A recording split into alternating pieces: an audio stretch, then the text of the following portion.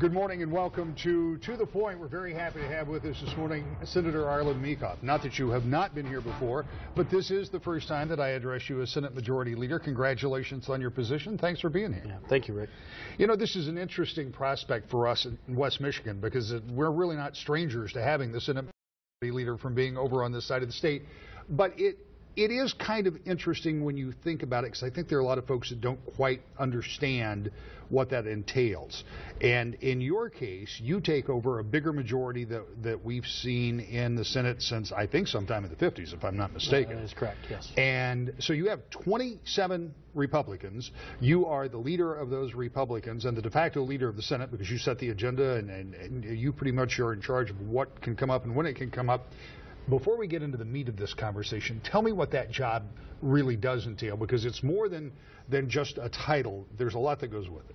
I tell people to contrast it a little bit with the job I had before as a floor leader. The floor leader's job is to make sure the trains run on time, to make sure logistically things happen. The Senate Majority Leader is more the executive part of the Senate, and the Senate has about 250 employees, and all of those folks are working underneath the Senate Majority Leader's office, and many different aspects in communications and legal and legislative division. And it's a small corporation in and of itself. And it's part of what it takes for government to work. One of the things I was trying to explain to people during Lame Duck, when we were on the air, and we were on the air, and we were on the air, and it went way into the night, but legislation had to be written, and people had to understand that the language was right. I mean, so it's not an immediate process, and there are a lot of things that take place, but it's not just a matter of running that small corporation, as you talked about. It's also about trying to meet the agenda desires of your 26 colleagues who are Republicans, because while you're the leader, you still have to take into consideration what it is they want. Yeah, they all represent 250,000 people, and there's needs in every type of community, and you have to balance that with where we're going as a state, and matching that up with the House's agenda, and also with the governor. And all of us have this similar goal to make a better Michigan, but we don't always agree on the details. But that's not dissimilar from any family of West Michigan or any part of Michigan. You can sit around the dinner table, and most everybody doesn't totally agree on all the issues, and that's where we are as a family as well. Well, we're going to talk a little bit more about that towards the end of the show and talk a little bit about the agenda that you may want to set. But let's start with another agenda that was set earlier this week. The governor every year delivers a State of the State address, and that pretty well lays out what the executive branch would like to do over the next year at least. And in this case, the governor talked about a number of different things. I know we're going to talk about energy in a little bit. We're going to talk about some other things that I know that will be of interest. But I want to talk about something that seems like a really big deal to me. If I'm not mistaken, if you combine the Department of Community Health and Human Services, that becomes a massive group. Is it, how many people? 14,000. 14,000 employees, yes. Yeah, so I mean, that becomes one really major part of government. What is your take on that and your understanding of what the governor wants to do? The governor laid out a very challenging but thoughtful, I think, very thoughtful and reasoned approach to where we're going to go and a vision of where we're going to go. And he mentioned that he wants to combine that. At one time they were combined when it was a different thing. But I think the part that I took away from it most is he really wants to reduce the eligibility hoops that people have to jump through, take away all that nonsense that goes in there. But he's never shied away from a very large challenge, and putting together two departments that are 14,000 people is difficult, and I know he doesn't underestimate it. What we're looking for in the end is cost savings in the bureaucracy and the ability for people to get services in a timely fashion without all these hoops that they have to jump through, and better for the state of Michigan. And the end goal, as the governor said, is to make when they're served and how they get services, that at some point they're a functional person that wants to get back in society and contribute, and that's the goal, is to get them back into society at a functional role. One of the things the governor had talked about prior to making this announcement, and he had certainly telegraphed this is something he wanted to do in terms of State of the State, but he had talked about the way services are delivered in the state in little slivers, that this group handles this part of your life or this group handles this part of your life.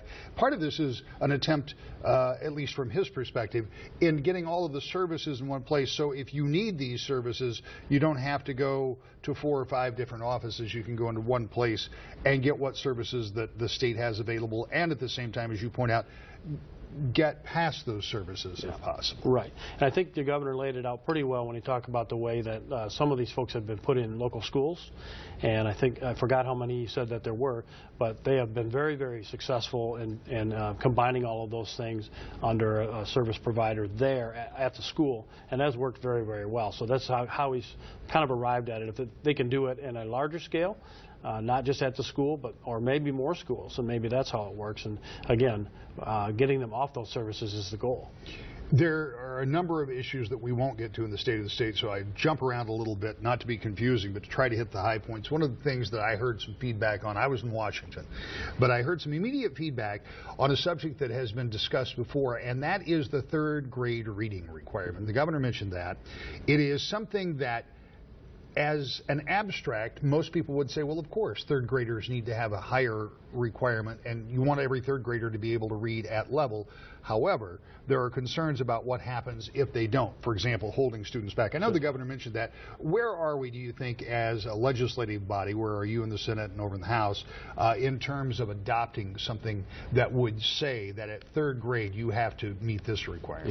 It is one of our priorities. I haven't seen the House priorities yet, but it's in the first 90 or 120 days, it's one of the things we want to make sure that we tackle and finish. It was near completion at the end of last session, didn't quite get there, along with teacher effectiveness and a number of other things that hopefully the young children from as we call it P3, to try to be that sort of ready at 3rd grade so that the next level of learning continues to go at a much accelerated rate.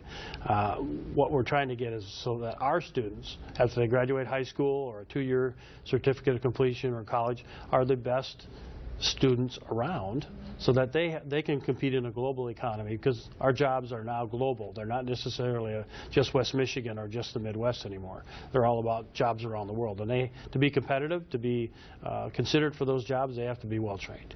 Is there a hurdle when it comes to setting a standard at the 3rd grade that some fear could require students to retake the 3rd grade? Possible, but there's also support groups outside of what we do in public schools and Christian schools. Kids Hope, for example, folks like that are volunteers. They adopt a school. Maybe a church group adopts a school, and they help additional kids with extra challenges to help them get by those hurdles. So it isn't always just about what the government does. That's important. But other communities, if they adopt a school and help them along, and many of them are in Zeeland, in my district, that this has been started, has been very, very successful. And it takes a village. I'm not going to say it in the terms that Hillary has said, but it takes more people to make sure that happens. When you look at education, you and I have talked about this before. I mean, it obviously is one of the primary functions of what government does. As a society, we try to provide that core education. Are we making the right steps? Are we moving in the right direction? Because I know that the governor has asked for, and in the legislature have given him more money for preschool and early childhood education, which most educators tell me is some of the most important place to spend money. They, of course, would like to have more money in that. When you talk about 3rd grade reading levels, again, attacking the issue at the youngest levels where students have a better ability to learn, are we now starting to head in the right direction with these things? I think so. And under the education chairman that we've had, the most recent and the ones we will have going forward, I think you're going to see some very thoughtful, engaging things that put our children on that right path. And we'll have to measure to make sure that we are doing that, but I think we are on the right path. The governor also asked the legislature to consider and continue to discuss the expansion of Elliott Larson. It is something that I probably had more conversation with members about, both in the House, not as much in the Senate, but certainly in the House in this last cycle, because there are a wide range of views about what should happen. And the conversation the governor is having about extending the civil rights ordinance within this state that would include gay, bisexual, other folks within this compact. Where is that? Well, first let me just say, nobody should be discriminated against. I mean, that goes almost without saying. The number of things that are in front of us, the governor mentioned the budget challenges with the tax credits that are there, a number of other things that we have in front of us. It elicits a lot of emotion, a lot of attention from the media, but isn't one of the top things that we're going to deal with. Again, just let me say, there's no one that should be discriminated against. When we come back, we're going to take a break in a couple of minutes. And when we come back, I want to talk about the budget and the credits, the tax credits that it is almost an inverse thought that because the economy is getting better, there are more tax credits out there. We're going to talk about that. More value. Yeah, yes. That's yes. right. We're going to talk about that coming up in our second half. But let's talk about one other thing before we get into this break, and that is health care. And you and I, as you sat down, you said about yourself, people my age, people our age, and a lot of people out there who are going to be moving through this health care system in the very near future. Where is the state in terms of the health care that the state will have to provide, both from a health standpoint and a financial standpoint? Yeah, this is a looming thing that I think not everybody's aware of. Folks of our age are the largest group of people that will consume healthcare services ever in the history of the world. I'm not exaggerating that. And our generation, expects something a little bit different from their healthcare than the generation just prior to us. And we are going to have some very serious discussions about cost, quality, and access. Because you're talking about a huge volume of people that are going to be accessing that, and we're living longer. So a number of us, hopefully ourselves, you and I, will be retired longer than we've ever worked. And what that health care is going to be consisting of, again, how do we afford it? How do we make sure people can access it? And is it quality health care? That's a huge looming problem and huge looming cost for the state as well. So as we move through that, we may not be able to solve all those problems in this 4 years that we're looking at, but we really seriously have to understand the looming presence of that group of people in the consumption of healthcare services. And what you said without being specific about it, while there are going to be more of us consuming that healthcare, there are going to be fewer people in the workforce, presumably, that will be asked to contribute in some way to pay for that. Well, I would say it in the other way. If we've done our work with the tax code and a number of things to improve Michigan, hopefully Michigan's the place to be. I believe it is. And there'll be more people working here so that we can support that. And I don't mean it to be as public health or anything like that, but I believe Michigan's on the right track for the recovery. Our revenues are up as much as we would like, but I believe the Michigan we're crafting and putting out for others is the Michigan that our friends, our neighbors, maybe even our children have left Michigan for other opportunities. They're going to want to come back to here in Michigan because this is the place to be. Senator, let's talk a little bit about the Revenue Estimating Conference. It is a process that, as I used to say, I was blissfully ignorant of until there came a time in the state where we were all focused on dollars and cents. And every few months, the groups get together with some experts and take a look at what they believe will be coming in and what is going out of the state coffers. This last Revenue Estimating Conference, as was telegraphed by the governor, showed that there is pretty good revenue coming in, but there are some new revenue drains in the form of refundable tax credits. So let's talk, first of all, about the dollars and cents. Where are we statewide when it comes to the Treasury and the intake? Sure. I think you've made a good point there. Our challenges in this budget are not tied to any structural problems or a decrease in revenue. They are about some tax credits that were thought to be good policy in 2009, in particular two companies with very large tax credits. And ironically, as they didn't exercise them over some period of time, they actually became more valuable, and they chose to exercise them in this coming budget year, which made a very large revenue going out. I believe, if I've read my email correctly, we're going to have House and Senate Joint Committee looking at why this is. Can we predict this a little bit better? Because these are contracts that have been signed and back to 2009. So you can't really break contracts, but maybe you can modify them with the folks that are going to be receiving them, maybe smooth them out. Also, for your viewers, when Governor Snyder came in, he discontinued this mega credit process. So we don't have these, but we have these obligations. So that's basically our budget challenge this year.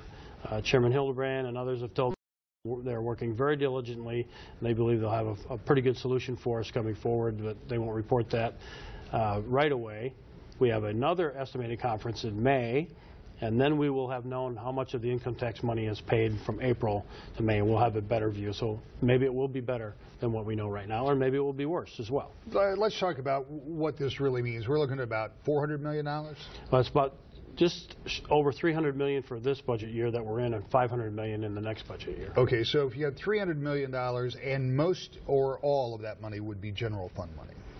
Yes, correct. So if you look at a general fund of somewhere in the neighborhood of $10 billion, round numbers, so the deficit we're looking at is certainly significant. If it was coming out of your pocket or mine, we'd think it was a heck of a lot of money. Yes. But the fact of the matter is, this isn't the kind of deficit, and as you point out, it's not a structural deficit, but it's not the kind of deficit that we were seeing 10 years ago. Correct. But still, it's something that you said Senator Hildenbrand, who, by the way, is the appropriations chairman over the Senate, is going to have to deal with, along with his counterparts over in the House and a number of other members, something we want to continue to follow up on.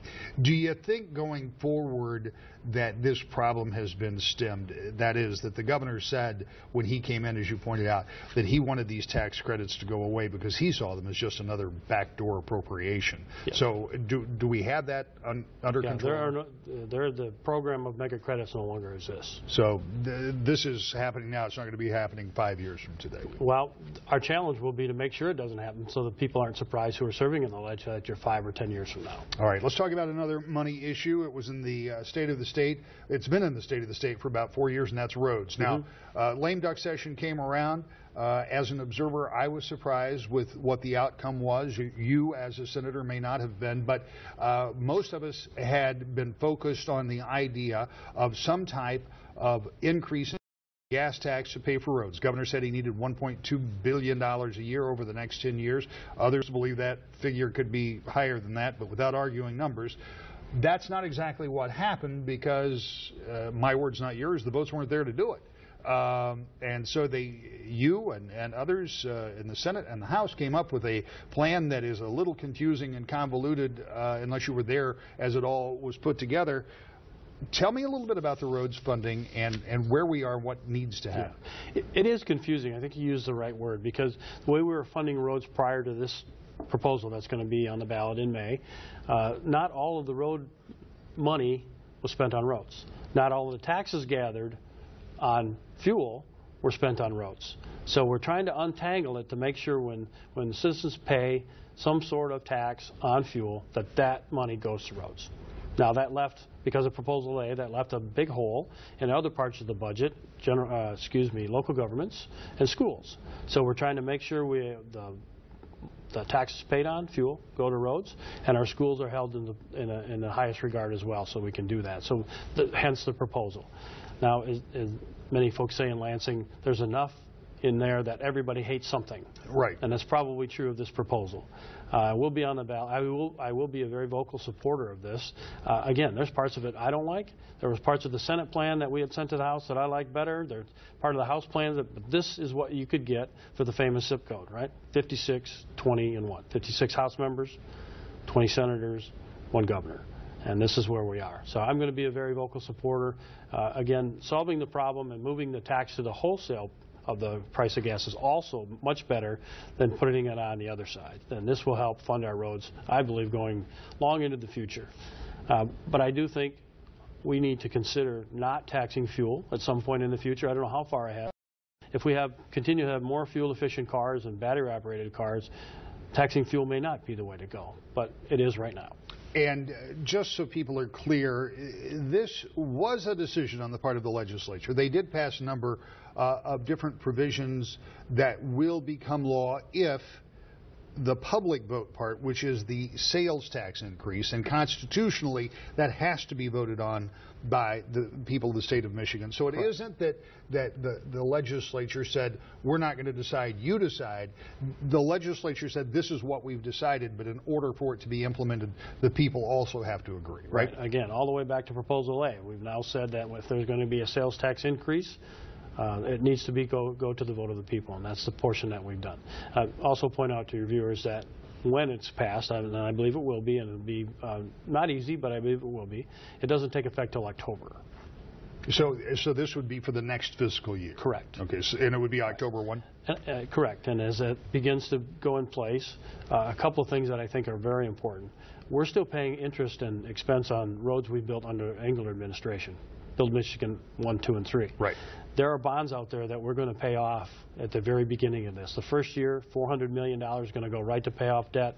The next year, $800 million to pay off debt. And then roads are going to be constructed also with that new money. So we're paying off our debt as well. Let's talk for a moment. You brought this up, and this is a little different, but it kind of plays into this. You said that taxing fuel may not be the long-term answer, and we all know that, for example, the vehicle I drive, if I was driving the same vehicle 10 years older, I'd get probably half the gas mileage that I get now. So gas mileage is getting better. That's a good thing. There are going to be alternative forms, whether it's battery, which now seems to be the preferred way, but there are other plans that could be implemented for vehicles, propulsion that could change. So the energy delivery system is changing, and that may change the taxes, but it's not just for cars. Energy in general is changing, and that's something else that I think the governor talked about a little bit in the State of the State, but something I know you're interested in. Yeah, the governor mentioned he's going to have a special message in March about energy, and Chairman Knopf, chairman of the Senate Energy Committee, is probably one of our very gifted senators on this issue. He's worked on this for a lot of years. He's worked on this for a lot of years as one of the experts legislatively. And we have some serious challenges from the federal government, given the rules that the EPA is about to implement, and it will make it very difficult for us to maintain our coal-powered power plants here. So we are looking at a deficit maybe in our energy ability to produce energy in the state in a couple of years. So we need to look at all the alternatives. And me personally, my energy policy has been all the above, but they have to be affordable, they have to be reliable, and not subsidized. Because we could have a huge impact on the cost of energy to our citizens. And it's critical also for our economy to continue to have that base load energy, the ability to grow and expand. And I think the governor mentioned one thing that we probably don't pay enough attention to. It's the avoidance of using energy. The cheapest kilowatt hour you have is the one that you don't buy.